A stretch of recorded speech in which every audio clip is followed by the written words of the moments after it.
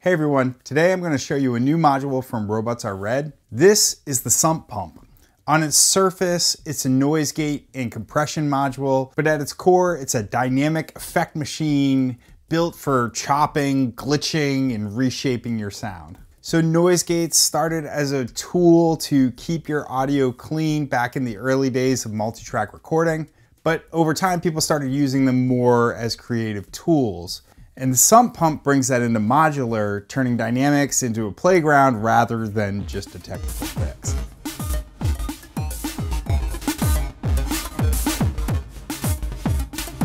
So back in like the 50s and 60s when multi-track recording was taking off, you needed something that could take out unwanted noise like amp hiss or hums or things like that. So if you're playing a guitar solo and your volume increases past a certain level, the gate will open up, allowing the sound through. But then if you stop playing your guitar while, say, the piano is taking a solo or something, you want the noise gate to shut the gate and stop the sound from going through. So effectively muting it so that that sound doesn't bleed into the mix. It was a tool to clean up sound. And it's the same with compression. That's used to balance sounds. So that way, if someone was whispering, it would sound at the same relative volume as if someone was yelling.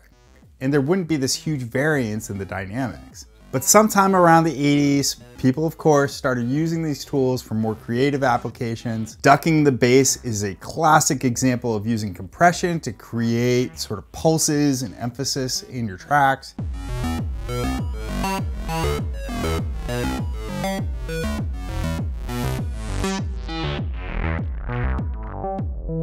And gated reverbs make drums sound huge and have a lot of impact. And then of course, beyond that, there's all kinds of glitch and other kind of experimental sounds that you can make. And that's where I think the SUMP pump really shines. Although you probably could use it to subtly fix your tracks or clean up your sound, I think that most people are going to use it to as a creative dynamic effect. So I think of this really as an effect module rather than a utility tool.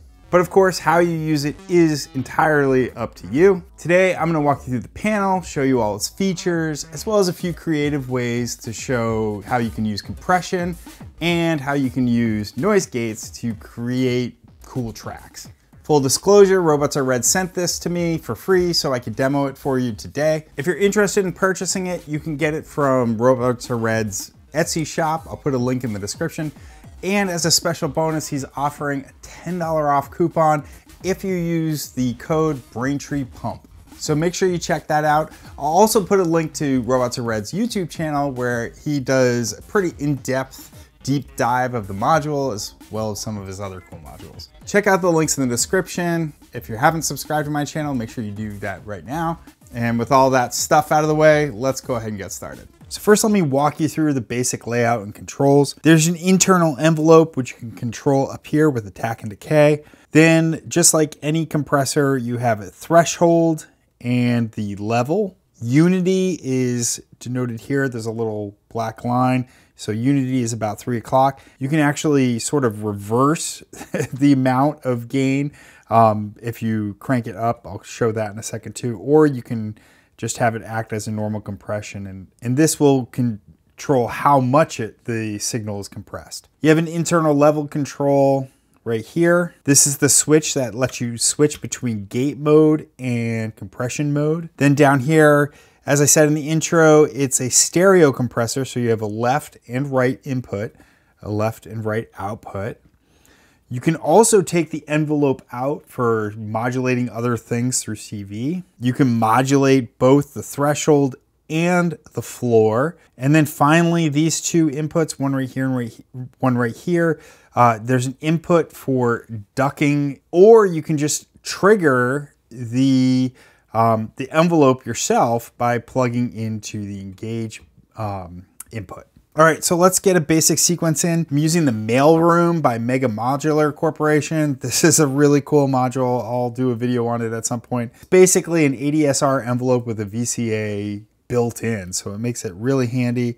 And we'll just come right out of that and go into our sump pump, and then it'll come out of the sump pump. So this is just a basic synth voice I have hooked up. This is what it sounds like.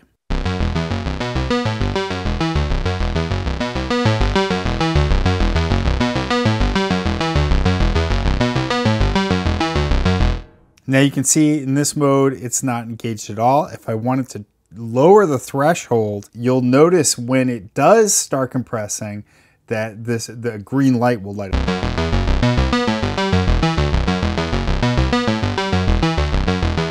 So that means that the sound has crossed this threshold, the envelope's kicked in, and the compressor turned on.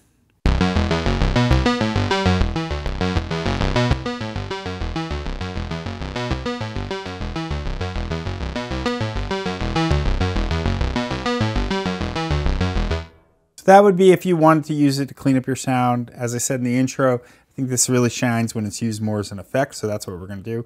I'm actually going to turn the threshold way up. What I've got is a bass drum sound over here by Shockbot Modular's battering ram. I'll turn that up.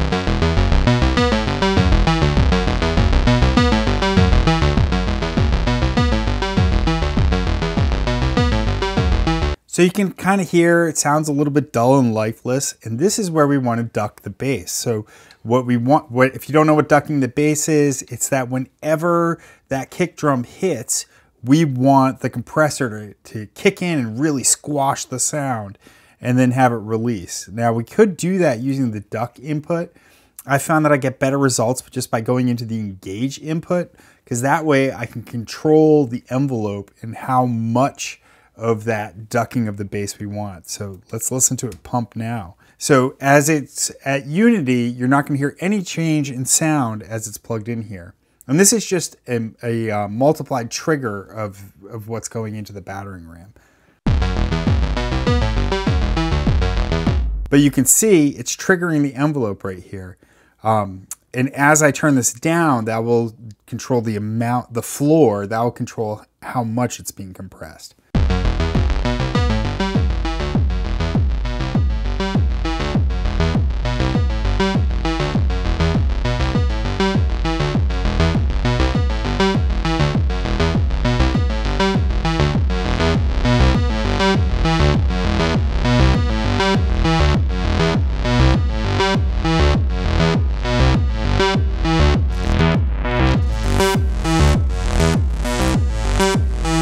So you can really start to hear that pumping. Let me just unplug this for a second so you can hear the difference.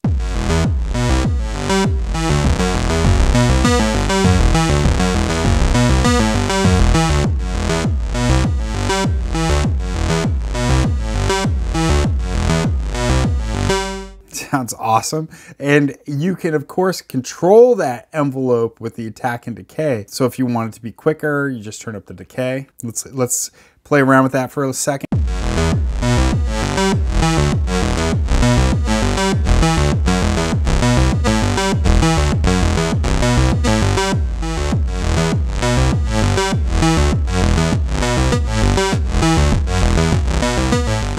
I'm going to add in some modulation just to kind of mix up the sound.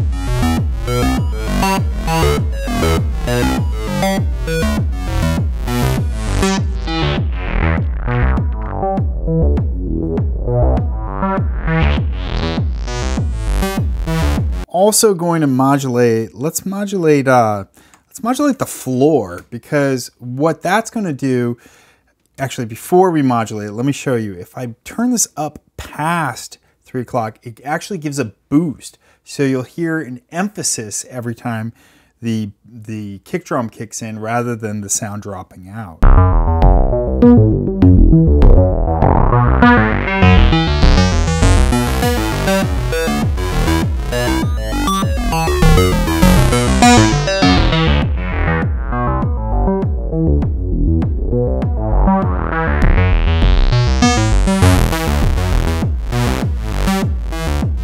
That can sound pretty cool if we modulate that with a slow moving LFO or something. So let's hear that.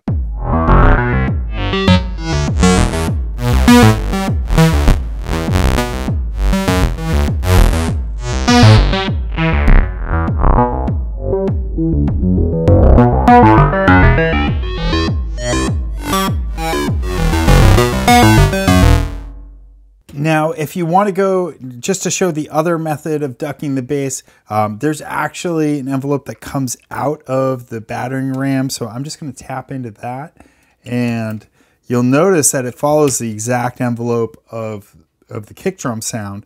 So it just has a different sound. It's a little bit punchier of a sound. You lose the control of this envelope, but it sounds different. Check it out.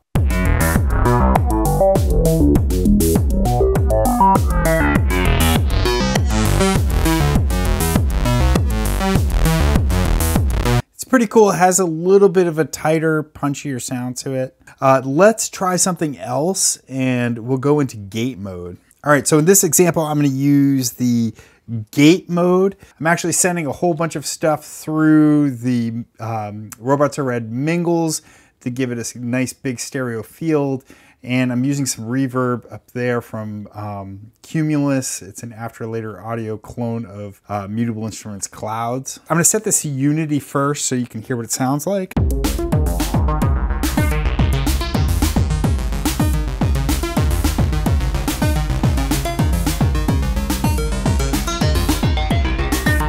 Now I'm going to go ahead and we'll use the noise gate to kind of like chop that sequence up a little bit.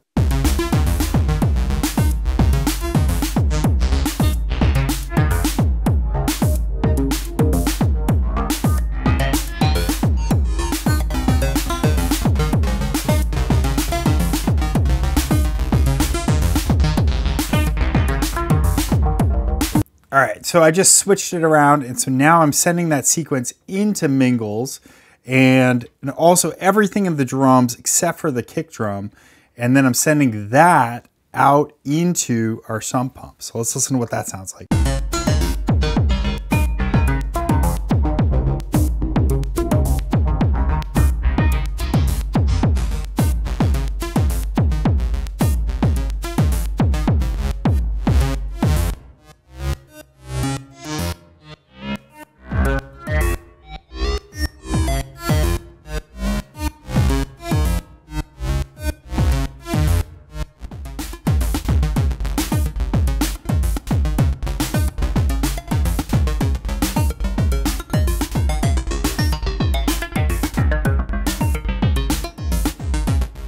So as I mentioned before, you can take the CV out of the envelope, in which case this is set kind of slow, so it's going to be this kind of meandering envelope.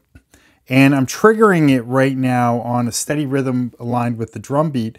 I'm going to use that to modulate the floor level. So if you remember, if you go up above 3 o'clock, it increases the volume. And this is going to make it sound kind of mangled and kind of cool too.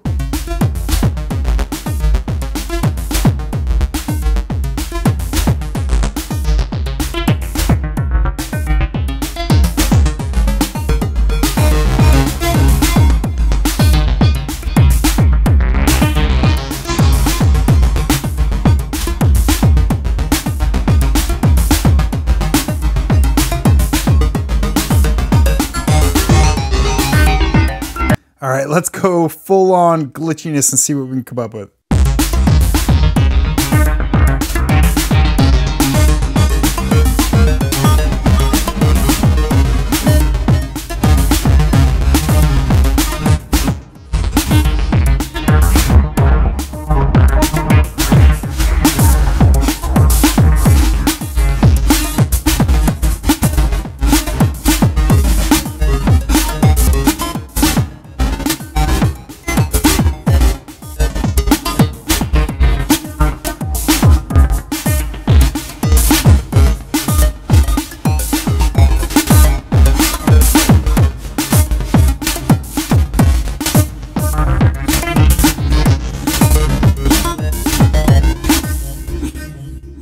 All right, so that's the Sump Pump by Robots Are Red. Again, check out the Etsy store. The link's in the description. Use the $10 off code Braintree Pump. Don't forget to like and subscribe. Let me know what you think in the comments.